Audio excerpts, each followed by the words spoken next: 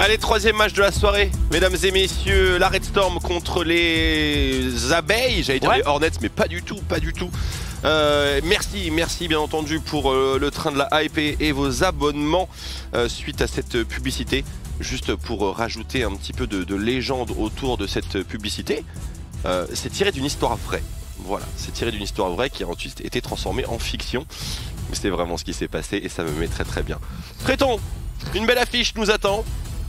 Oui, un très bon match, deux équipes qui sont véritablement en forme, surtout la VITB par rapport à la forme du Summer Global qui ont connu une véritable montée en puissance depuis l'arrivée de Scarface, mais aussi depuis que du côté de Néon Jack Troll ça a vraiment cliqué, ça joue mieux. Douglas il a beau être parti jouer un petit peu du côté du LEC, où il a fait des défaites là-bas, ça l'a pas du tout perturbé pour la LFL, vraiment ce VITB est assez convaincant contre des Géos qui certes continuent de gagner, mais en termes de manière, pas toujours hyper convaincant non plus. On se souvient de leur game au LFL Day contre Easy qui était pas non plus incroyable. Alors qu'ils avaient une draft qu'ils qualifiaient eux-mêmes de tout à fait insane.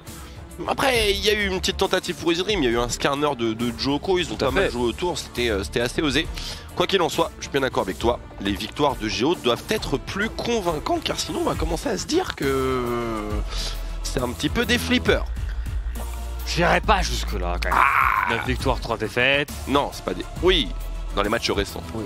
Mais ce qui est important pour Géo aussi, c'est de maintenir ce fameux top 2. On voit la cassée qui est pas trop partie pour perdre des games pour le moment, qui a 10 victoires. Pour Géo, il faut aussi continuer d'être bien dans cette course en particulier. Kaisa et Tristana qui vont être retirés par Vitality, c'est intéressant pour les match-up. Et sur la botlane, ça change tout. Oui.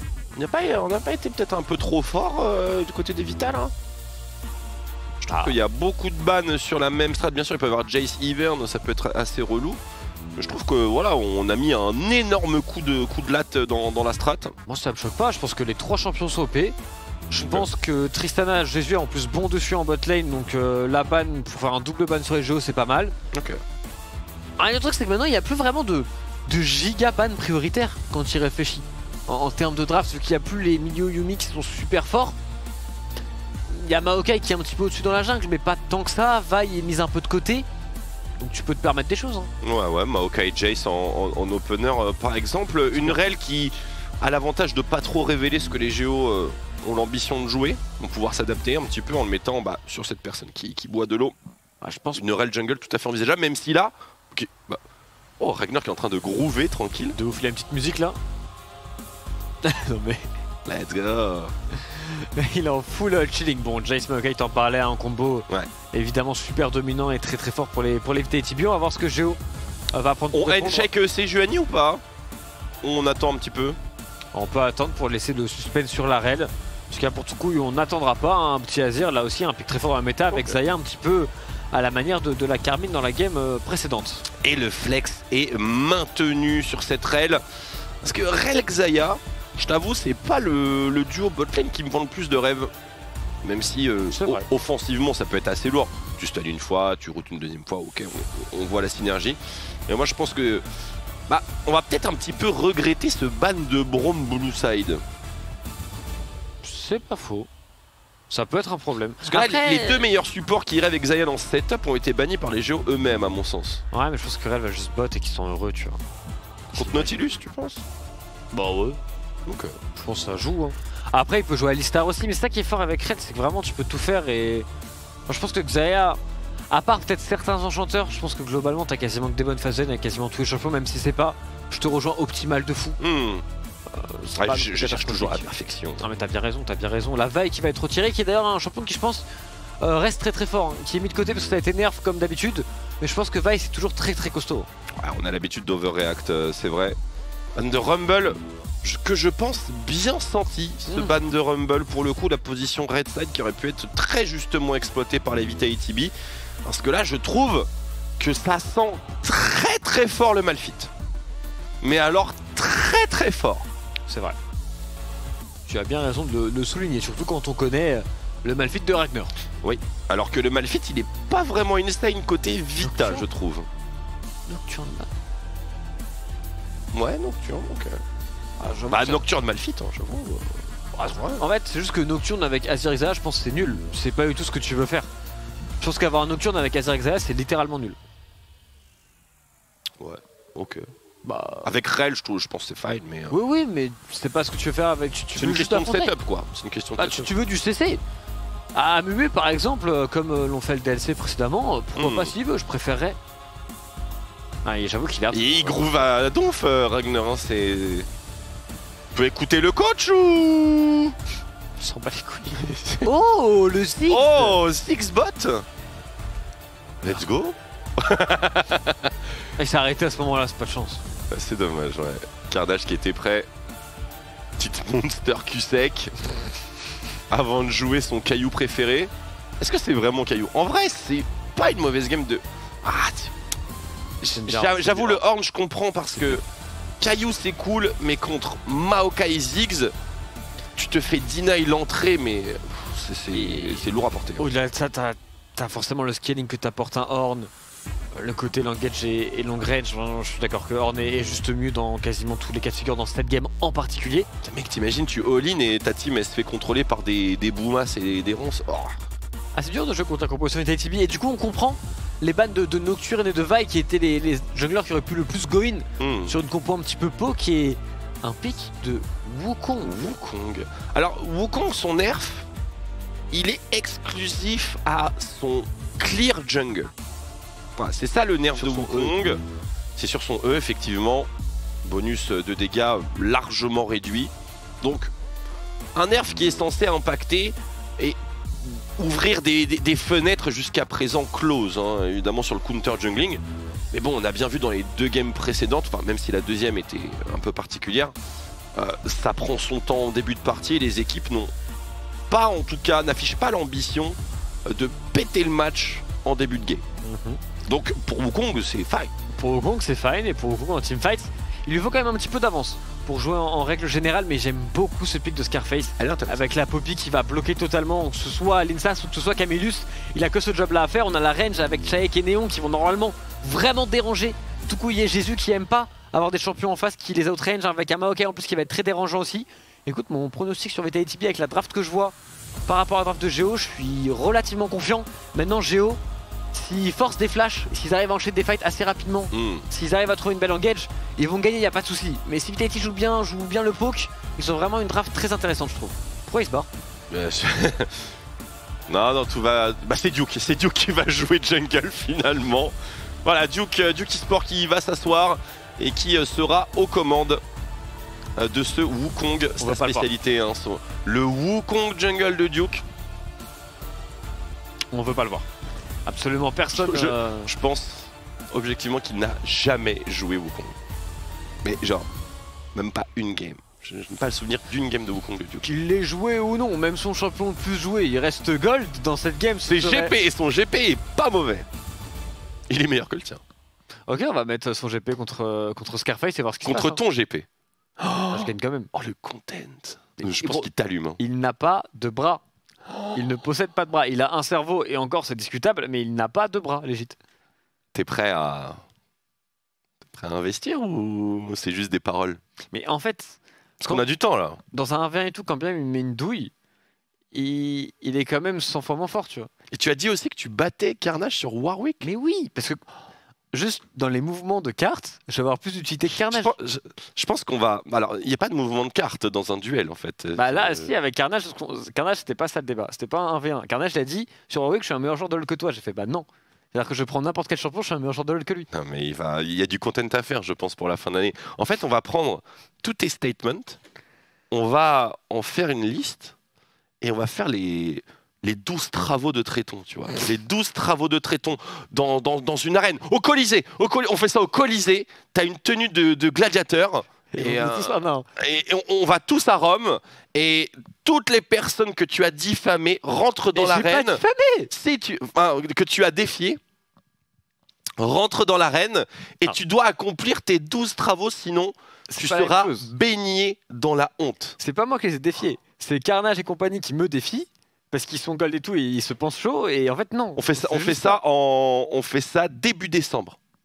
Écoute, moi je suis chaud, mais vas-y, bonne chance pour booker le Colisée. Mesdames et messieurs, affaire à suivre. C'est parti pour la Red Storm contre les VITB.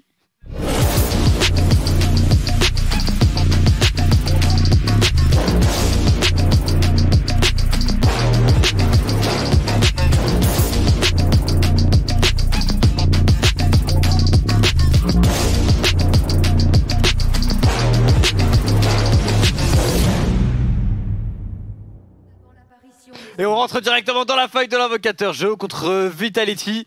C'est le moment pour moi de clutch au prono. J'espère que les abeilles seront féroces dans ce match.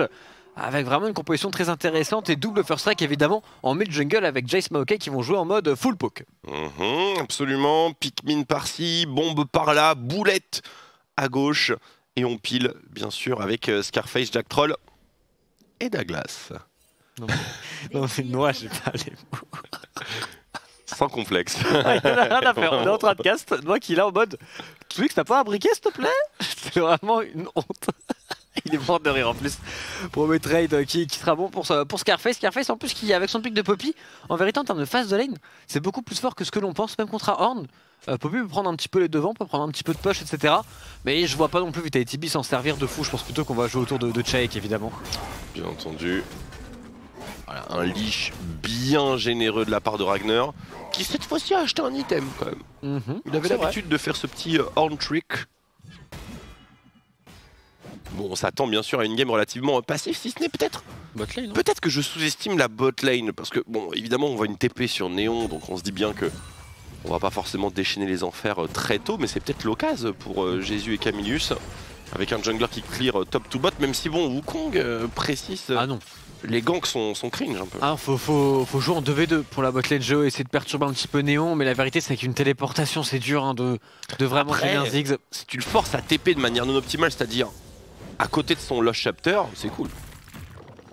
Je pense que c'est une petite victoire.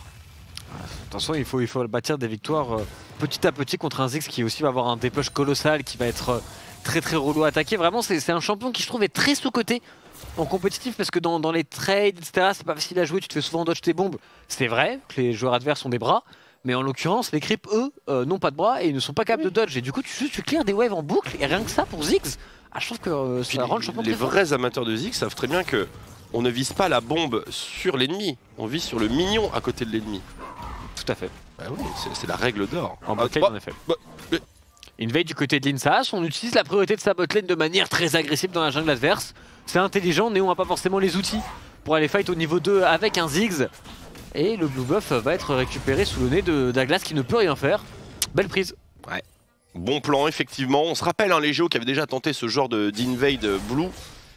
Pas forcément été couronné de succès, je me souviens plus de l'opposant à l'époque. Mais on sait que ça leur a déjà mordu le popotin. Ouais, je vois que les gens sont chauds. Oui, t'as chauffé les moi, si vous voulez faire ça, genre en décembre et tout, je vous 1v1 tous, je me trade un petit peu avant. Et et non, mais tu m'as pas dit tu dois 1v1 nuke, Sakun, Tukui, etc. Non, t'inquiète. Tu m'as dit je dois 1v1 Duke. Bah, y a pas de souci. Et Carnage, il y a un moment. Oui, on va trouver les 10 autres travaux, mais. Attends que tu me mets pas une douille à base de y'a Tukui, Skin, Sakun et tout qui te débarquent tous. J'ai pas besoin, la dernière fois que t'as défié Carnage, je te rappelle que t'as perdu. Ouais, mais c'était du for fun et c'était en équipe et j'avais Chips et Noix dans ma team, ce qui est quand même un énorme nerf. Ah, t'es le genre de personne qui trouve des excuses. Non mais bro, c'est pas des excuses, c'est juste bah, moi je vois une défaite enfin. T'as fait une journée de tournage en mode UFC pour te faire allumer au final. Donc, Attends, j'ai mode UFC. Bah ouais, il y avait des petits clips où tu regardais la caméra et ah, tout avec le vent. c'est filé ça en vrai. Ça fait allez, on revient au match. C'est pas toi la star, Tréton là. Mais non, c'est les joueurs, c'est les VITB et c'est les Géos avec bon un early game. Comme quasiment tous les games de ce soir, hormis peut-être un petit peu le easy cassé où ça a bougé en bot lane, qui en vérité est assez calme. Les deux équipes se neutralisent pour le moment. Les deux junglers sont en mode full clear. Oh oh oh, Jack Troll un peu, il peut mourir ici, Jack Troll. Il peut prendre beaucoup de dégâts malgré l'aftershock qui a proc. La proc un petit peu late, on claque le ghost pour Jésus. On pourra pas aller au bout, clairement pas. Mais il y a l'Instas pour assurer un crash en bonne et due forme. Et la ward vient de fade. Est-ce que l'Instas peut trouver un dive? Ce serait très intéressant s'ils peuvent dive Néon. C'est vraiment pas mal, il a 0 mana en plus ce Ziggs et Jack Troll, Jack Troll qui va prendre beaucoup de dégâts, qui arrive à temporiser pendant que du côté du Ziggs de Néon on prend aussi des énormes dégâts. Jésus qui va tomber tout de même, Néon qui arrive à trade kill, qui flash out, Néon qui gagne un maximum de temps, il est mort. Et transfert de buff accompli, double kill pour Néon. Oh le reset de Zanzito. Attends, transfert de buff même quand il est mort, ça marche pas non ça, ah non, ça... Si, non. Bah non, bon il est mort. Ça a été fixe il y a pas mal de temps ça, non? Tu penses que genre Néon là il va respawn avec un double buff? Bah... En vrai tu me mets le doute. Moi je suis quasiment sûr à 100%. Moi je pensais que oui mais tu me mets le doute. Je dis peut-être n'importe quoi. Mais il me semble qu'il y a eu une modif là-dessus, non? Bah... Peut-être c'était sur Dota. Ah et Camillus qui est allé... Oui. Me dis pas que c'est pas tué et qu'il a donné un kill. Non, c'est bon. Ah si, il a donné un kill, putain. Oh non. Oh, c'est le moment très gênant ça. Okay. Donc si on n'a pas la caméra sur Ziggs, c'est qu'il n'y a pas de buff, hein, on l'imagine. Ouais. Donc j'ai dit n'importe quoi, hein, mais ah, tout couille, il se fait accrocher. Le son bon spacing, le son a bugué effectivement. Ah, le son a un petit peu bugué, mais tout coup qui a forcé d'utiliser son ultimate, je sais qu'il ne pourra pas go in pendant que le Vitality du coup, bah avec Camillus est mort au final, etc. On va pouvoir aller jouer le dragon, on avait la tempo sur la wave au bot. Et le dragon devrait être pour les Vitality qui ont du coup un early game. Bah presque parfait, hein. Le Ziggs, tu parlais de back pas optimal, là son back il est légendaire. Il est... tu peux pas avoir mieux je pense. Je crois que c'est quand tu te fais execute, tu gardes tes buffs, non? Peut-être ça la modif qu'il y a eu. Et moi pour moi quand tu meurs t'as plus les buffs frère. Je suis sûr qu'il y avait un truc là-dessus. On verra dans 3 minutes. Je sais pas mais... T'es mort, pas de buff. Ah, il est beau ce skin de Maokai DRX. Skin de Piosic. Tout à fait. Foiré. Pardon. Ah non, Respo DRX. En plus il y a une vidéo qui est sortie sur le run je crois. Ouais, ça se passe bien en NA en plus, hein. C'est cool. Ça valait le coup de prendre un titre. C'est pas facile pour lui. Actuellement, tout comme c'est pas facile maintenant pour la botlane de Géo de jouer contre ce Ziggs qui va permettre des push, il va avoir du mal à passer. Peut-être que la solution pour Géo c'est d'aller un peu plus sur le top side, d'aller jouer autour du Horn, mais bon, est-ce que c'est vraiment une solution? J'en suis pas certain. Peut-être que la solution c'est juste les teamfights et le forgeron. Ouais, mais là, le forgeron, est-ce qu'il va t'offrir de quoi tanker un Ziggs bien nourri? J'ai mes doutes, hein. Ça bait en fight ici, on a un Wukong niveau 5, la grosse boomasse évitée ici par Jésus, ça contre-attaque directement sur Jack Troll, la transition niveau 6 de la part de Lin, ça c'était totalement calculé. Très bien joué de la part de Lin, ça ici qui arrive à bien punir Jack Troll. Tout de même le flash obligatoire pour Jésus. Dans la transi niveau 6, il l'avait tout prévu. Je suis choqué. Magistral. Donc, très bon gank de sa part, ça remet la botlane relativement bien et j'imagine que les deux équipes maintenant vont vouloir s'intéresser au héros de la faille. Hein. Qui va respawn incessamment sous peu.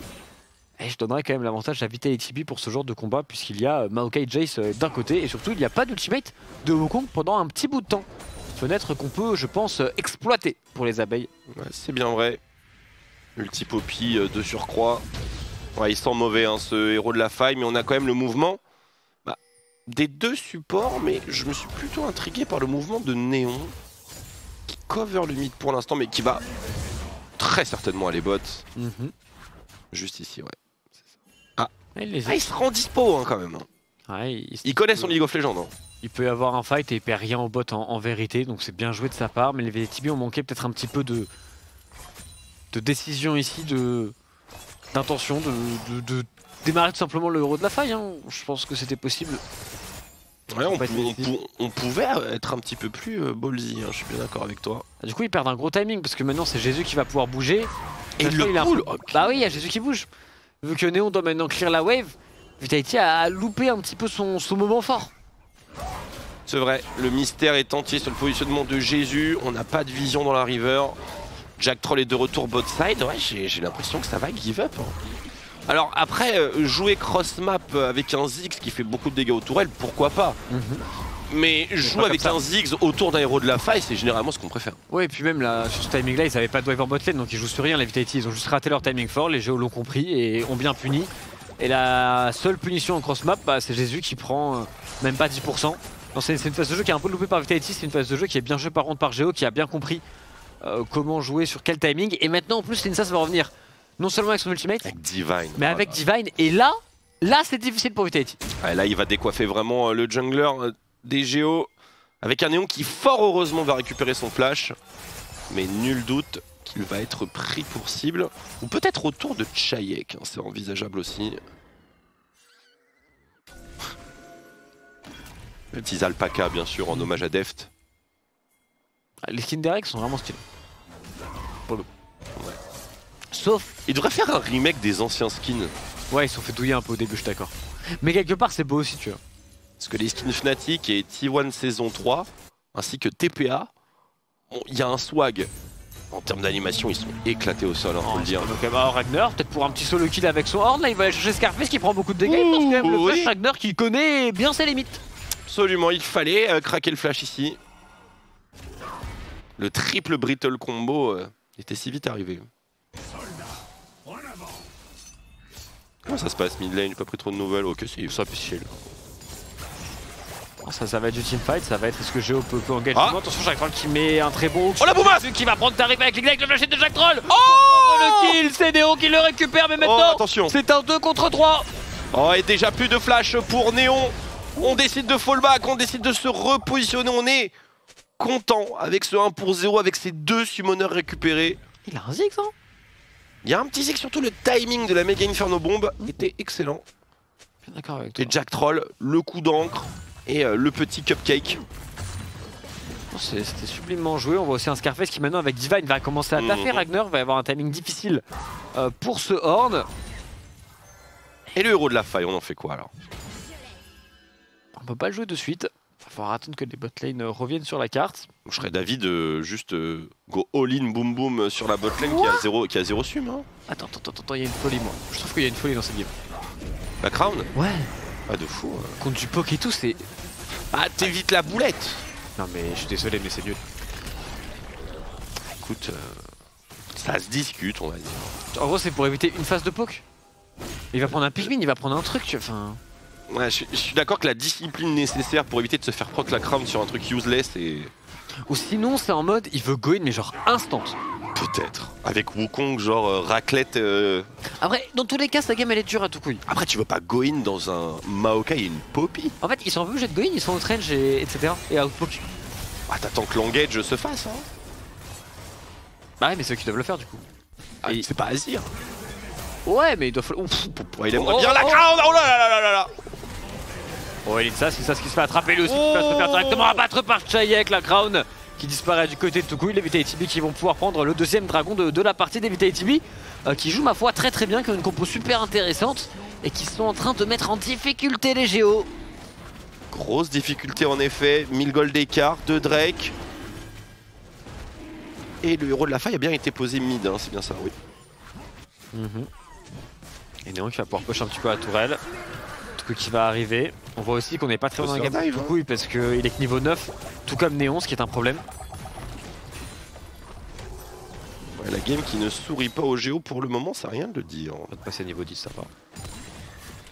Bah ouais, je trouve que c'est super dur pour eux de jouer. Il va peut-être falloir un grand Ragnar avec ses ultimates. L'Insas Ragnar, dans l'idée, ont vraiment des bons pics par contre. À eux deux, s'ils arrivent à trouver les bons CC, trouver les bons flanks, ils peuvent vraiment faire des dingues, je pense. Mais tant que eux sont pas investis dans les fights, j'y crois pas trop. C'est vrai que Ziggs c'est un petit peu un counter, enfin, c'est une bonne réponse ancestrale à Xayah. Ouais. Et Senna aussi. Et Azir. Et Azir. Donc là, on a vraiment une checklist bien remplie. Hein. Et c'est vraiment fort dans... Ça avait pris des petits ups et tout récemment, c'est vraiment fort Ziggs. Je trouve très costaud. C'est pas très insane en mid lane, mais... Oui. Mais avec un support qui lock, c'est incroyable. Et justement, ce support, il est là et il lock Tukui, qui a bien entendu cette crown qui vient de lui sauver la vie. Les ronces qui seront tankés, fort heureusement par l'Insas. J'ai diffamé pour rien, parce que sans la crown, il était mort. Ici, il arrive à survivre. Jack Troll qui va enchaîner un petit peu sur Camillus, ça me semble osé ici. On doit se repositionner pour l'éviter VITB. Très bien joué de la part de Tukui qui a réussi à éviter le coup de marteau de Chayek, qui s'est peut-être un peu enflammé. Ça lui a coûté un ultimate hein, quand même au mid laner des Géos. Pas cher payé. La crown a déjà un peu de valeur. Ah là normalement on doit avoir une mort de Chayek dans les 4 minutes. Hein. Je suis bien d'accord. C'est à l'Insas de vraiment débloquer le jeu pour jouer. Il va devoir être très entreprenant. Et si je me rappelle bien, c'est le joueur qui justement sur Wukong même en spring trouvait souvent des giga flanks etc. Il a un très bon cerveau avec son W. On est d'accord, attention on est quasiment dans la kill zone hein, sur cette tourelle. Un proc de passif et demi et c'est Gucci.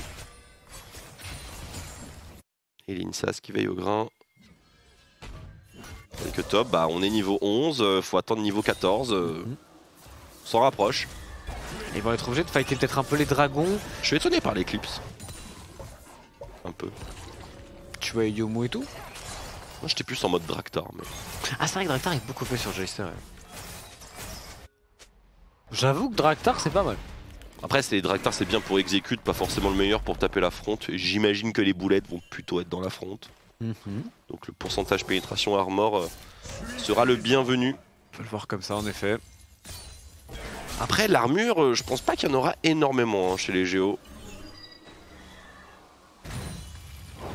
Il leur faut beaucoup de résistance de tout type. Hein. Il y a une pote de lucidité sur Horde. Bah d'ailleurs, on a une Poppy qui lâche un ultimate incroyable, mais l'Instas a utilisé son clone des ombres et il frappe avec son bâton magique. Très bien chose à part de l'Instas ici. L'ultimate va être un petit peu tardif pour Douglas qui ne pourra pas véritablement répondre.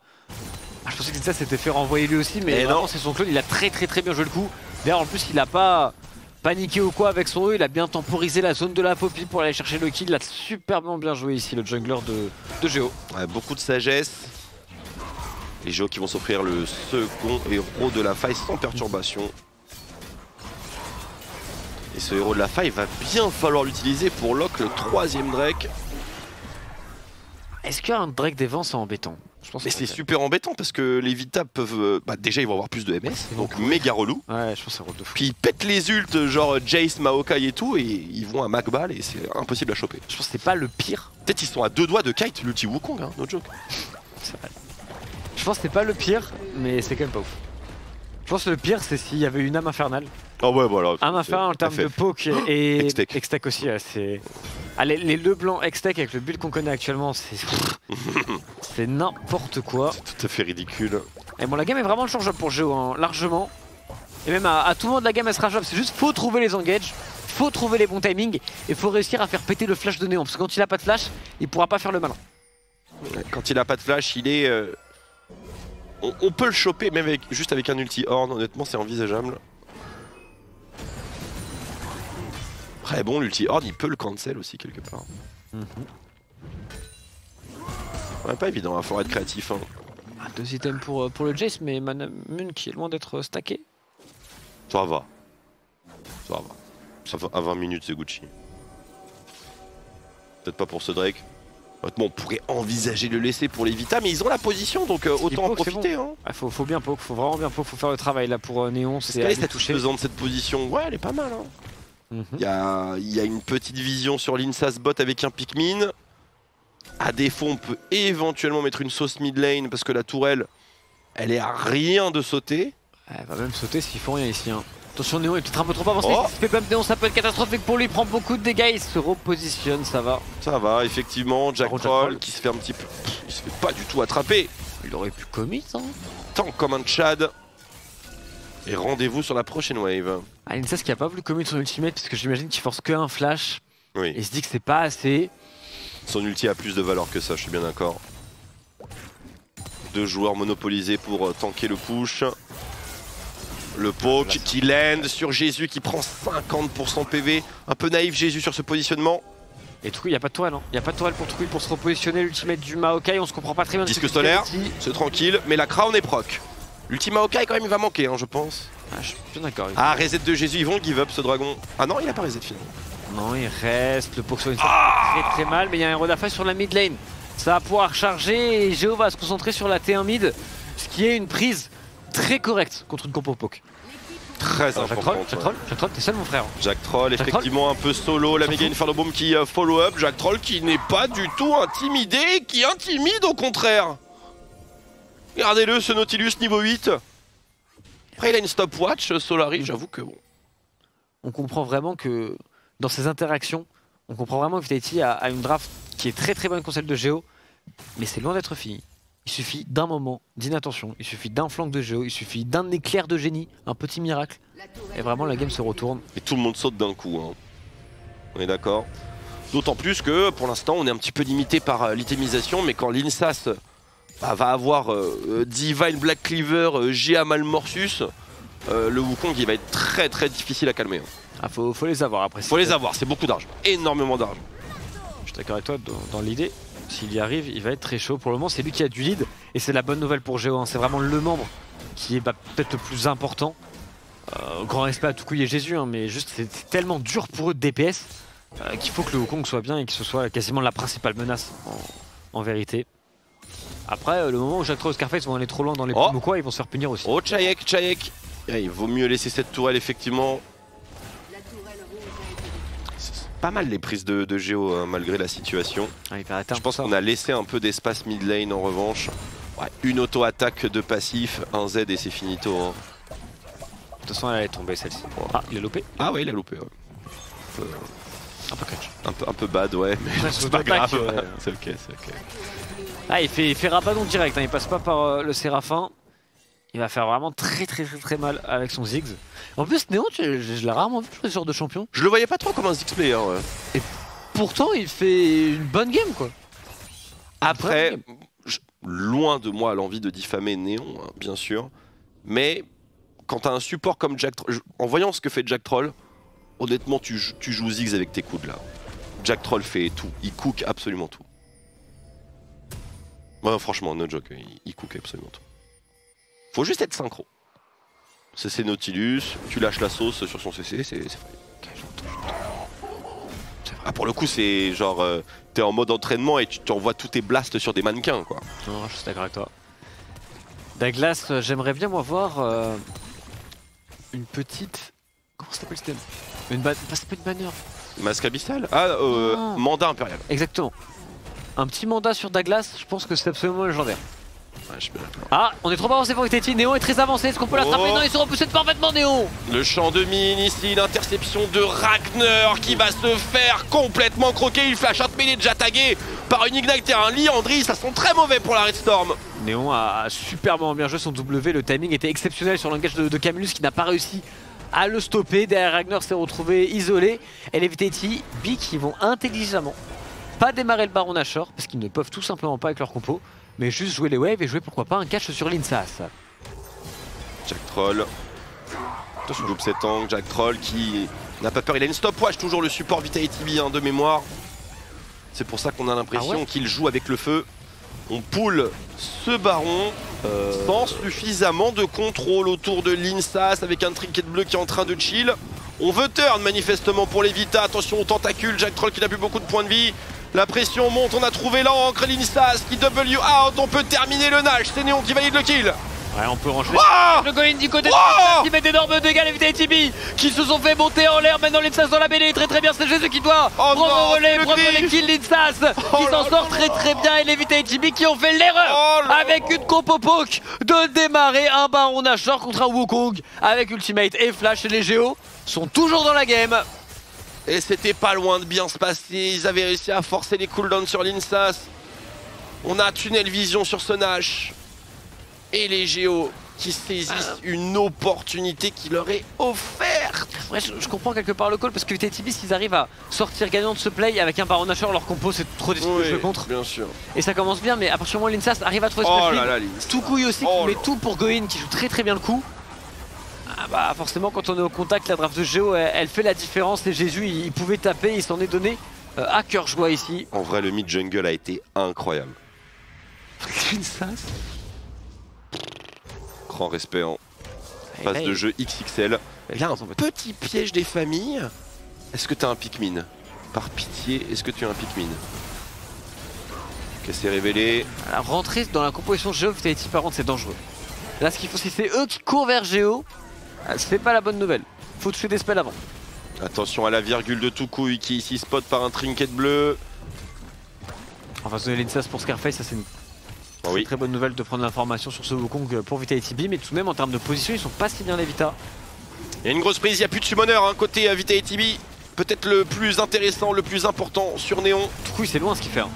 Toucouille effectivement un bouquetin en frontal, Scarface qui est en train de pile, Néon qui est raclé, peut-être exécuté, il lâchera son méga Inferno bombe, mais ce n'est pas du tout suffisant. Les Géos ont trouvé la recette. Voilà, Chai qui loupe en plus sa boulette à la fin. Flankmaster. Et oui, la popée de Scarface peut bloquer Wukong, mais elle peut pas bloquer Toucouille aussi. Ouais, les VITB qui font 2 erreurs coup sur coup, qui en termes de win condition de draft devraient pas jouer de la sorte, que ce soit Baron Nashor, que ce soit ici, ils doivent trouver du poke avant. Ils auraient pu largement laisser ce dragon et aller jouer les waves, temporiser un petit peu. Ce que veut faire leur draft, c'est plutôt d'ailleurs jouer sur ces fameuses waves, jouer sur un terrain de tir facile dans la river. Forcément, il y a plein d'endroits où on peut flank, que ce soit pour Toucouille, que ce soit pour l'Insas. Et au vu de comment Toucouille joue son Azir, on comprend mieux la Crown aussi. Ouais, absolument. J'étais très effrayé par la présence de Poppy comme anti-jeu Azir Wukong, mais au final s'il se split, ça pose pas de soucis. Et quelque part, c'est un peu regrettable d'avoir Scarface bloqué sur l'Insas comme ça, parce que bon, ici il était pas up, mais il y a un ulti Poppy qui est très value. Ouais, mais c'est l'angle du teamfight, l'endroit où ils fight, avec le peu de vision qu'ils ont, est juste mauvais. Tu peux pas te permettre de faire ce genre d'erreur avec leur composition. Alors c'est bon d'être fini. La game elle est toujours très très serrée entre les deux teams. Il faut juste que VITB ait une discussion in-game, bien comprendre leur win condition, bien savoir comment jouer autour de ça. Un petit time-out, comme sur Valo. Je pense qu'ils ont l'expérience pour le faire et quelque part ils l'avaient un petit peu fait. Si on s'en souvient contre Aegis en LFL en première journée. Mais oui, mettez une patate de forain sur un écran et mettez une pause. Vous avez une pause? Non, mais c'est une strat. Moi en tout cas, si j'étais coach, je suggérais cette strat. Mais tu vois, en pleine game... T'arrives, tu te lèves. Et tu vas faire quoi? Bah une pause. T'es obligé, j'ai pas d'écran. Après, frérot, pour connaître les pauses des joueurs pro en offline... Il y a des motifs beaucoup plus honteux que ça. En online, pardon, pour l'avoir déjà fait aussi, Mick issue, il y en a un qui va faire pipi quoi. C'est... On se sait, on connaît. Mais en vrai, ça en abuse très rarement. Non, bien sûr. C'est rare, ouais, c'est rare. C'est arrivé 2 fois, je pense, en 12 ans. Non mais c'est pas vraiment du giga abus, c'est quand vraiment il y en a un qui a trop envie, tu vois. Non mais très tôt, on a eu des pauses. Il y a un joueur que je ne nommerai pas qui est venu avec sa souris sans fil et qui ne l'avait pas chargé. Ah mais ça c'est différent. C'est différent, c'est un autre. Il y en a un autre qui avait oublié ses logins. Ça c'était légendaire. Ah, Scarface un peu loin je pense. Qu'est-ce qu'on peut faire de l'autre côté de la map? Eh bien pas grand chose. Et oui, on a absorbé. Ah non, on n'a pas absorbé, ça a à moitié bugué, mais Ragnar a absorbé. En tout cas, Scarface il est mort. Scarface il est mort, ça y a pas de soucis. Mais j'avoue que le bug avec la reine va finir extrêmement bien. Mais y a rien à faire. Pour Jésus. De l'autre côté de la map, y a rien à faire. Peut-être une T1 top, mais encore. Si la T1 top en vrai, je pense qu'elle est validée. Mais... Quoique non, on se pointe à la défense, on voit beaucoup de ping. Bleu et rouge. Vraiment, VITB arrive à renforcer le jeu autour de push de lane tout simplement et de wave. Attention, Shake qui est très avancé ici, qui pourrait se faire punir. Petite TP hein, quand même, non? Allez, les summoners sont de retour pour VITB. On peut récupérer le contrôle. Non, il va faire très très mal. Le stuff qu'il a. Oh, la césure! C'est comme ça que ça s'appelle la crown améliorée. Stylé. C'est ce que c'est une césure? C'est la couronne de Clovis. Non. Attends, mais en plus j'ai déjà entendu le mot plein de fois. Ah, je l'ai tenté, mesdames et messieurs, je l'ai tenté. Hein. Non, parce que j'ai le sens vite fait. Oh, attention, Jésus! Genre, c'est pas cassé, mais c'est quand. Je sais pas, une césure pour moi, c'est quoi ça? Ça n'a rien à voir avec la Carmine Corp là. Non, mais. Non, mais je me comprends. Attention, un bouquetin. Attention, Linstas tout couche, superbe position de flanking et Néon se fait abattre instantanément. Ah, c'est super, oh, quel sniper, Chayek. Mais ce n'est qu'un support, malheureusement pour les VITB. Ah, des VITB qui n'ont pas le droit d'être aussi avancés s'ils n'ont pas Scarface avec eux pour encaisser cet engage. Les joueurs qui le comprennent bien, qui voient l'absence de la Poppy et qui directement appuient sur l'accélérateur. Et ils continuent de le faire autour de ce Baron Nashor. Et là, c'est très difficile à défendre pour les VITB. Ragnar il a un flash encore. Ouais, Douglas, il y a une plante, Scarface peut-être un petit peu trop tôt dans le zoning, il flash out. Il est rattrapé par un excellent bump de la part du top laner des Géos. Et ce baron continue. Attention, le poke de Chayek, s'il trouve une bonne boulette sur Jésus, en vrai ça peut le faire. Hein. Ouais, et puis il y a surtout dans 5 secondes, il y a Néon. Faut se dépêcher les jeux, on veut pas flip ici, on va essayer de going pour Chayek qui va se faire le bump de Ragnar, il est sublime. Mais il y a maintenant Néon qui a respawn. Et donc on ne peut pas jouer ce Baron Nashor et même tout couille. Et peut-être en difficulté Néon, une méga bombe. Ah, il y a une noire. Bombe, elle arrive, elle est là. Oh, ça touche la comète, le W-in, shutdown à 1000 gold sur Maokai.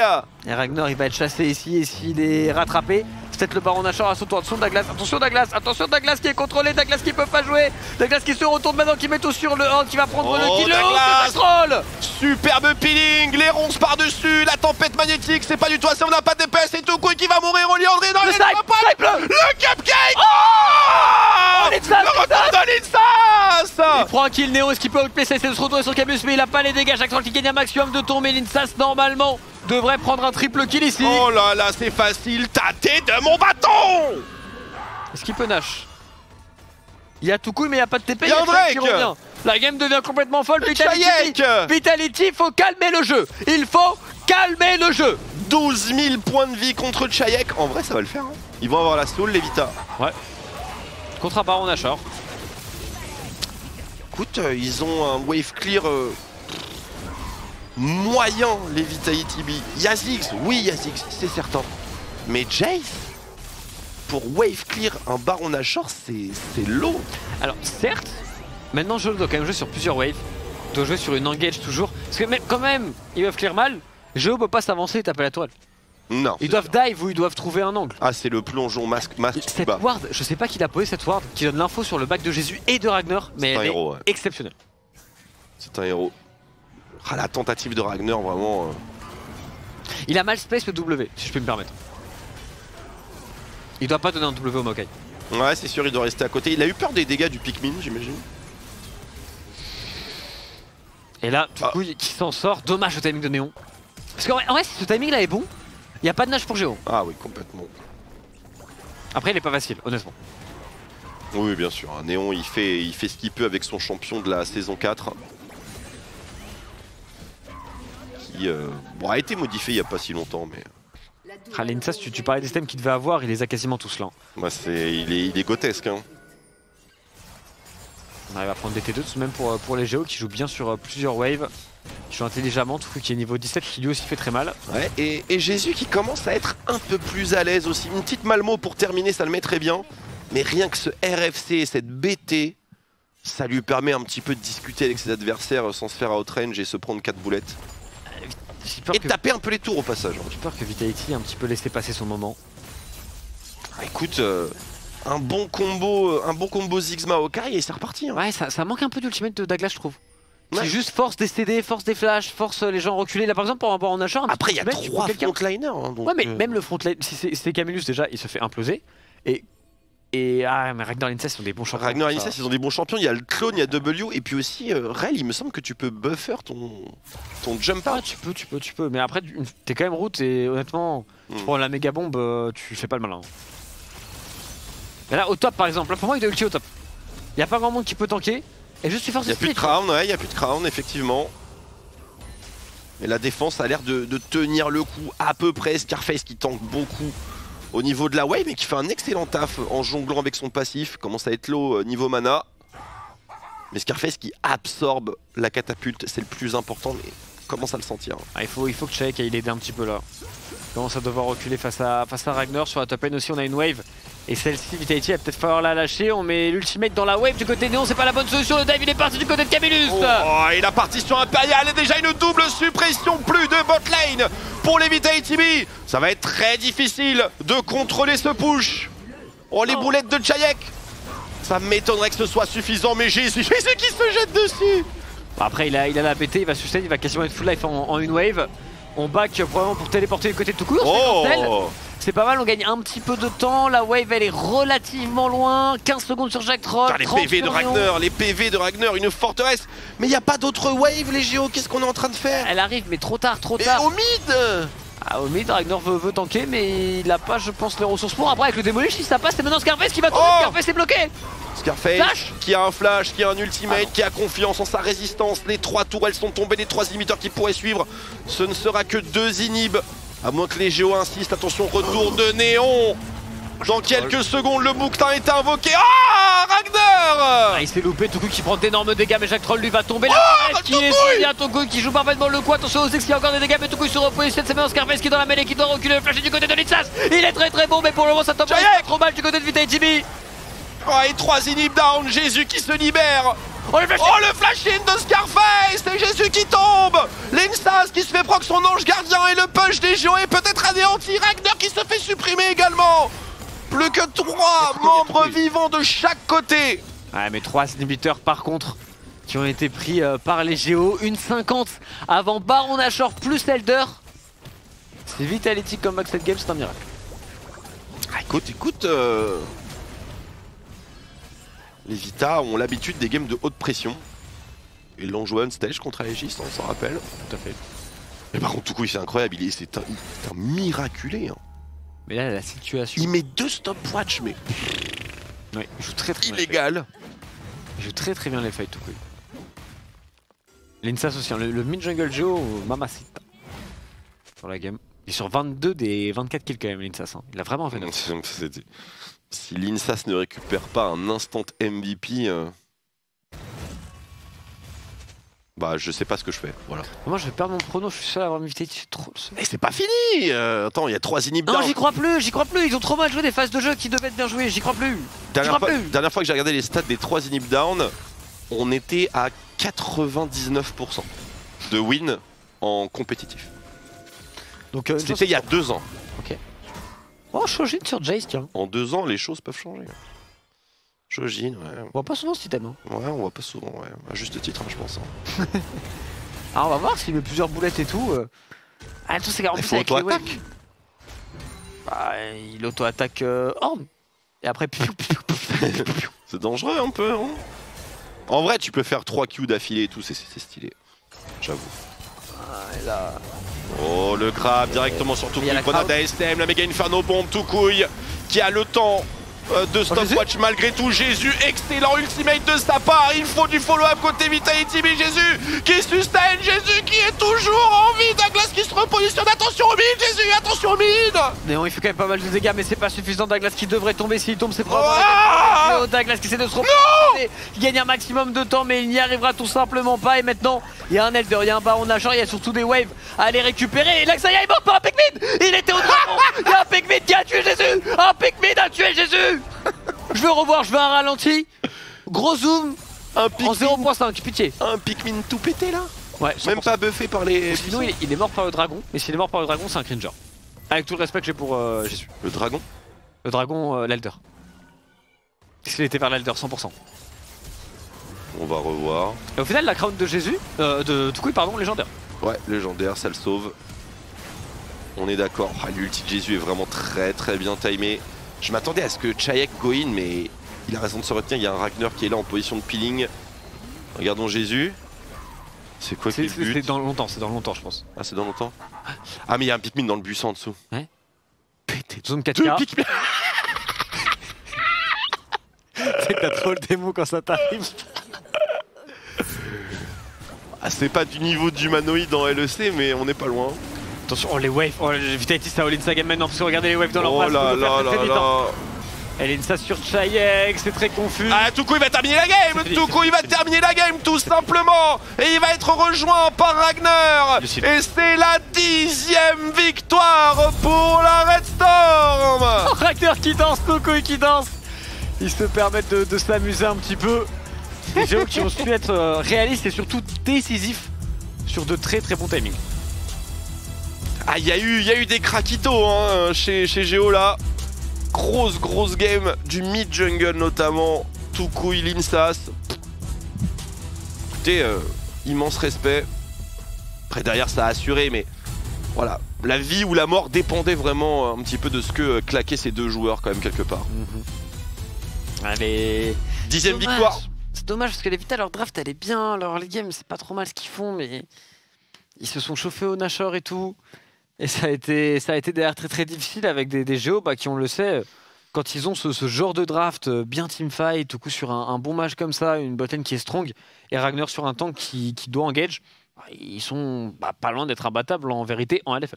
Nul doute que cette game les a fait suer malgré tout. Énorme respect au VITB pour l'audace de sortir quand même ce Ziggs pick et cette composition poke qui va un petit peu à contre-courant par rapport à ce qui les a mis dans cette série de victoires. Cette victoire donc interrompue par la 10e victoire des Géos et de la Red Storm. On va renvoyer la parole directement au débrief et à l'interview bien sûr avec Noah, avec Marex et avec Robalas bien sûr. C'est à vous messieurs. Merci Twix, merci Pétron. Et oui, victoire de la Red Storm contre une composition à poke. Mais il y avait assez d'engage, il y avait un Ragnar avec des dieux de la forge qui a su attraper Néon avec ce vilain Ziggs. On va pouvoir reparler un petit peu des compos. Voilà la Red Storm qui repart sur une stratégie que l'on connaît, Robalas, du bon gros teamfight. Un Linsas exceptionnel dans cette game. Ouais, Linsas, ça fait énormément de bien. Après, j'ai quand même l'impression que si Vita avait pas forcé ce call Baron Nashor, qui a été un petit peu le tournant du match, hein. Ils étaient vraiment en contrôle. Il y avait eu quand même pas mal d'erreurs géo sur le bot side. On était passé devant sur le Ziggs. On avait un peu la position, la tempo. Et il y a eu ce Baron Nashor qui leur a coûté très cher avec une grosse engage Wukong Azir un peu coordonnée. Et du coup, derrière, les Vita n'ont pas vraiment su reprendre la main dans la partie. Et les gens ont déroulé avec leur compo. Mais ça n'a pas été une victoire facile.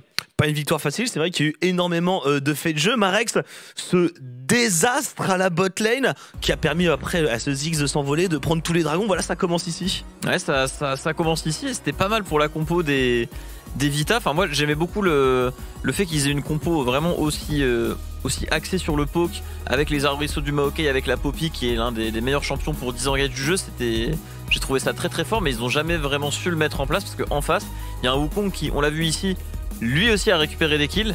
Et le combo ulti Horn plus Wukong, bah ça peut, c'est l'un des rares combos qui, sans carry mid ADC, peut aller chercher les carries adverses. Et Néon malheureusement s'est fait trop de fois attraper ainsi sans pouvoir flash, et c'est ce qui a coûté la game. Et c'est dommage parce que les Vita ont potentiellement une compo poke de zinzin avec une avance au niveau des drags. Donc si t'as le contrôle, si tu prends les rivières, etc., avec ta Poppy qui bloque, normalement c'est censé être offert. Mais en face, à chaque fois les joueurs ont su trouver l'engage sur les Vita qui ont peut-être joué un peu trop vite ces actions sans poser trop d'arbrisseaux, sans toucher trop de boules de Jace. Je sais pas, regardez là encore une fois, on a toujours une classe bien positionnée. Enfin, les joueurs ont vraiment toujours trouvé le moyen pour engager et attraper le Ziggs, alors que ça n'aurait pas dû autant arriver. Ouais, comme l'a dit Tréton avec une voix très stridente, il fallait calmer le jeu, Roba. Bah, je sais pas, parce qu'en vrai, il y avait peut-être juste mieux à faire, peut-être prendre un petit peu plus leur temps sur les objectifs. Je suis d'accord sur le fait que ouais, fallait calmer sur l'objectif, parce qu'après, prendre la position quand t'as une compo POC, ça reste très important. Donc sur la prise de position, l'idée était globalement bonne, mais comme vient de dire Marex, je pense qu'il y avait peut-être un petit peu mieux à faire au niveau des setups, attendre un petit peu plus le POC, moins se commit sur l'objectif neutre. Et ouais, bah après, on a vu le fight du Baron Nashor. Derrière, on n'a pas forcément tous les summoners, on se fait catch au dragon. Et après, c'est un petit peu un enchaînement, on calme pas la game. Mais après, les Géos jouent bien aussi. Ils laissent pas vraiment le temps au Vita de calmer cette partie. Et bon, ça reste Géo, hein. Là, ils viennent du coup d'accrocher la première place avec la Carmine à 10 victoires. Demain, on a le match de la semaine avec les deux équipes première ex aequo. Ouais, et bah, ils ont quand même montré des petites faiblesses, Géo, cette game-là. Sur leur league game, le dive bot, là où la Carmine ça a un petit peu plus déroulé sur le bot side, mais bon, derrière ils se sont bien repris, et une fois qu'ils avaient main mise en mid game sur la partie, les Géos ont été assez convaincants. Donc ça promet un beau match de la semaine demain. C'est des choses qui leur arrivent tout de même assez régulièrement, Marex, d'avoir des cafouillages d'early game côté Géo, et après on remonte avec des très bons teamfights. Bon, pendant qu'on voit cette mort de Jésus qui nous a mis très très bien, mais c'est vrai qu'on n'est pas toujours pixel sur les early. Ouais, c'était un petit peu délicat. Après, les Vitality dans leur forme actuelle, ont fait des games ultra propres au niveau des victoires, des early ultra propres. Donc il y avait du répondant en face. C'est l'une des meilleures équipes actuellement, les Vitality, même s'ils ont perdu celle-là. D'ailleurs, leur série de victoires se termine sur cette partie. Mais ouais, il y a pas mal de trucs à dire sur la partie. C'est vraiment allé dans tous les sens. Ce Azir, j'ai bien aimé, qui trouvait à chaque fois de bons ultis pour mettre de gros dégâts, parce que l'ulti Azir, ça met vraiment de gros dégâts quand t'es bien dans ta game, que t'as un Rabadon, tout ça. Il a fait très très mal à Néon. Et finalement, ouais, la game s'est jouée à ça. Les Vitality qui n'ont pas su avoir les quelques secondes pour toucher un peu de poke sur les adversaires, parce qu'en plus en face il n'y a pas vraiment moyen de sustain, il n'y a pas une amie ou un truc comme ça. Et surtout les Géos qui ont su eux trouver l'engage rapidement grâce à ce Horn qui était vraiment la clé, parce que sans ça, pour vraiment forcer le Ziggs et à se retirer et setup le Wukong, ça aurait été vraiment très difficile. Avec un autre top laner, les Vitality auraient pu mettre en place leur compo, et je pense qu'ils auraient gagné la game. Ouais, et voilà, comme tu l'as dit, bon, on avait un très bon Ragnar, mais c'est vrai que côté Vitality, ça ne remet pas en cause leur état de forme, ça ne remet pas en cause leur série de victoires. Ils auraient pu emporter cette game. Mais ils n'ont pas autant de victoires dans la banque, donc ça fait quand même un petit peu mal. Mais bon, ça on verra, on fera le petit bilan à la fin de la journée. On fera le petit bilan d'ici quelques secondes, voire quelques minutes. On accueillera normalement Toukouille du côté de l'interview. Et bien justement, Toukouille est ready au micro d'OTP. Salut Toukouille, comment ça va? Hello, ça va très très bien, et vous? Eh bien nous on a la forme, très belle game de votre part. Alors tout de même, un peu chaotique. Alors toi, justement sur ta mid lane, c'est le calme plat, c'est les lanes de Azir, ça chill. C'est quoi l'ambiance après les aventures de la bot lane? En vrai, on a l'habitude de faire des early où On est là, au mieux on est even, au pire on est un peu derrière. C'est pas vraiment notre zone de confort, donc au final, enfin aussi du coup au final ça l'est. C'est un peu notre zone de confort du coup d'être un petit peu derrière en early, mais on arrive toujours à remonter en teamfight somehow. Bah, en tout cas, effectivement, on commence à avoir l'habitude des quelques petits cafouillages, mais voilà, des très belles compos de teamfight. Justement, vous les avez bien entraînés, ces compos, vous avez joué énormément de choses différentes. On a aussi la compo très très agressive pendant les LFL Days. Comment ça se passe à l'entraînement et comment ça se passe sur ce patch 13.13? Bah, honnêtement, les games sont. Enfin, j'ai l'impression que du coup, vu qu'il y a Azir, etc., les games sont assez lentes. Après, là, il y a quand même quelques pics explosifs qui ont été bans, qui auraient rendu les games plus rapides, genre Kai'Sa, LeBlanc ont été bans. Tristana aussi. Je pense que quand ces champions sont up, les games sont beaucoup, beaucoup plus explosifs. Mais ouais, du coup, là, cette game, c'est vrai que c'était un peu plus de très longue distance, de poke, d'engage. Je me retrouvais à jouer Azir flank. Mais voilà, c'était assez intéressant comme partie. Ouais, en tout cas, vous avez fait une très bonne game, toi et Linsas, avec des super teamfights. Oui, Marex? Bah déjà GG pour la game. Moi je voulais te demander, parce on en débattait un petit peu avant, est-ce que selon toi c'est plus les Vitality qui ont eu du mal à set-up leur jeu lent avec leur compo poke, le fait qu'ils aient l'avantage au Drake, etc., ou est-ce que c'est plutôt vous qui avez su vraiment accélérer très rapidement avec Ornn Wukong, parce qu'on s'est dit que la game finalement a dépendu pas mal de ça, quoi. Bah, je sais pas à combien de goals on était derrière, mais ouais, ils auraient pu très clairement mieux snowball. Je pense que ça pouvait aller vraiment très très vite. Genre, ils ont Jay Ziggs, il y a un des deux qui se retrouve à taper des tours, la tour disparaît en une demi-seconde. Donc ouais, franchement, je pense qu'ils avaient moyen d'accélérer la game. Et après, ouais, ils perdent la game quand ils font le Nashor. Donc là, je sais pas, je pense qu'ils ont un peu mal jugé la situation et aussi on l'a très bien joué en vrai. Wukong a très très bien, enfin, mon jungle a très très bien joué le coup et on s'est retrouvé à turn la game.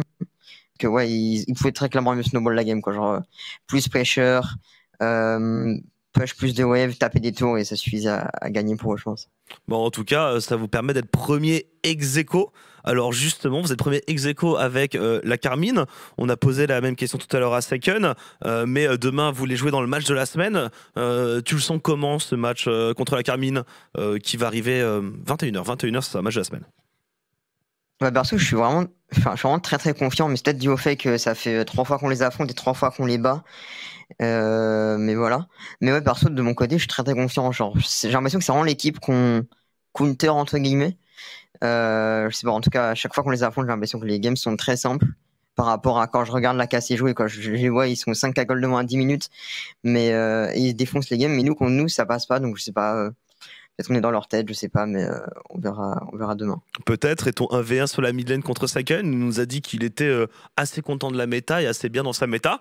T'as pas l'air trop mal dans ta méta, justement. T'en penses quoi de ton 1v1 demain contre lui? Je pense que ça peut être un 1v1 très intéressant. Le problème, c'est qu'on va jouer Azir contre Jace, quoi, mais ouais, non, je pense que le 1 va être intéressant. Je pense que le match, plus dans son ensemble, va être intéressant. Parce que, ouais, comme j'ai dit, la méta mid ensemble avec les champions, c'est un peu boring.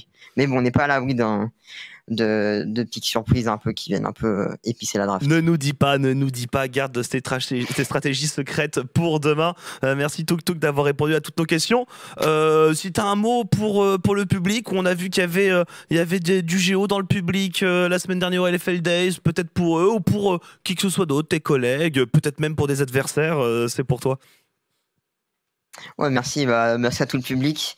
La semaine dernière, c'était l'event à Nice et vraiment, ça m'a fait extrêmement chaud au cœur de voir autant de gens, de voir autant surtout de bonnes personnes et tout le monde est vraiment trop sympa IRL. Donc vraiment, franchement, continuez les gars et j'espère qu'on se reverra à Montpellier. Voilà, c'est tout ce qu'on souhaite. Bien sûr, il y a beaucoup de monde qui a l'air d'être en chasse de ce titre-là et d'aller chercher cette finale EMIA, ce qu'on appelle plus ça les EUM. C'est toi qui récupères le MVP Tuk mérité ou alors tu le partages avec Linsas? Je pense que je le partage avec mon jungle, mais je prends parce que faut rattraper Ragnar. Allez, c'est parti. Bon, en tout cas, GG pour ton MVP. Merci beaucoup, Tuk. Et nous, on va te laisser. Prépare bien ton match de demain. Et voilà, on te souhaite tout le meilleur. Merci beaucoup. Au revoir. Salut. Ouais, il partage, mais. Ouais. Bah après, les deux équipes ont. Enfin, bon, du coup, les deux mid laners nous ont dit qu'ils étaient confiants dans leur match-up de demain. Donc, si les deux équipes arrivent en confiance, on peut avoir un match pas mal. Après, comme ils ont dit, la méta mid, je pense pas qu'on peut s'attendre à beaucoup surprise, même s'il y a peut-être des counterpicks, des streams des surprises. Tu m'as pas dit en backstage que Vel'Koz était complètement broken tout à l'heure? Je ne pense pas. Je pense que le perso est astrolo actuellement. Du coup, bientôt vos duos Vel'Koz-Shaco avec les hubs de Shaco. Là, je pense si on fait une petite team open tour, ça part promotion Div 2 into LFL très rapidement. Hein. Ouais, peut-être une offre pour jouer les Worlds. Je sais pas s'il y a des changements au niveau des équipes, on verra. J'ai vu que Faker avait un peu de mal en ce moment, blessure, peut-être que... Voilà, c'est pour toi, n'hésitez pas à aller contacter Robalas et MP sont ouverts. Nous on va se diriger en attendant vers le prochain match, c'est Aegis contre Bekarog, avant-dernier match de la soirée, on se retrouve dans quelques minutes sur OTP, à tout de suite.